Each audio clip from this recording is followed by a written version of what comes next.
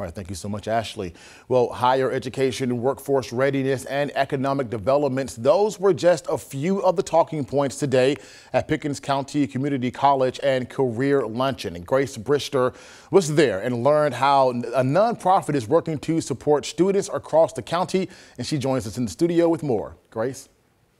The Pickens County College and Career Center Foundation aims to raise money for scholarships for high school students and post-secondary education in business and industry. I spoke with some professionals within education about their efforts to help guide students toward meaningful careers. Helping students face the challenges of continuing their education and joining the workforce. These are two of the aims of the Pickens County College and Career Center Foundation. Kim Dyer is the president of the nonprofit organization. Nowadays, kids need more of a focus. Home lives are different now.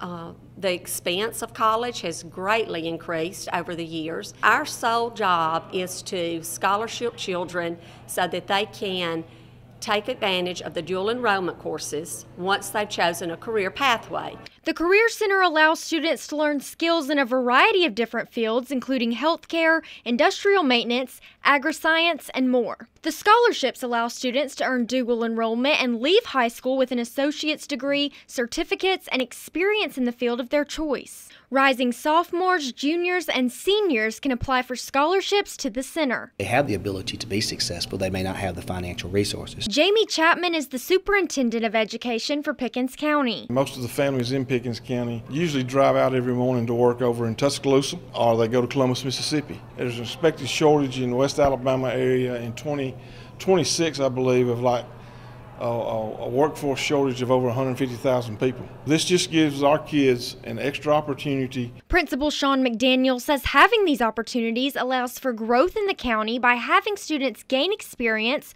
work close to home, and contribute back to the community. I think it's important that these children are developed with a skill set trade, and then they're able to go out, learn how business and industries operate, and then be able to come back to Pickens County and live, and bring rooftops back, which then provides more people, which provides more skilled workforce in Pickens County to create a labor force for jobs and companies to want to come to a rural community. The program says the goal is for all the students that apply to receive scholarships, and the foundation was able to award $56,000 worth to students. We say around here that we want our kids to have more opportunities this year than they had last year.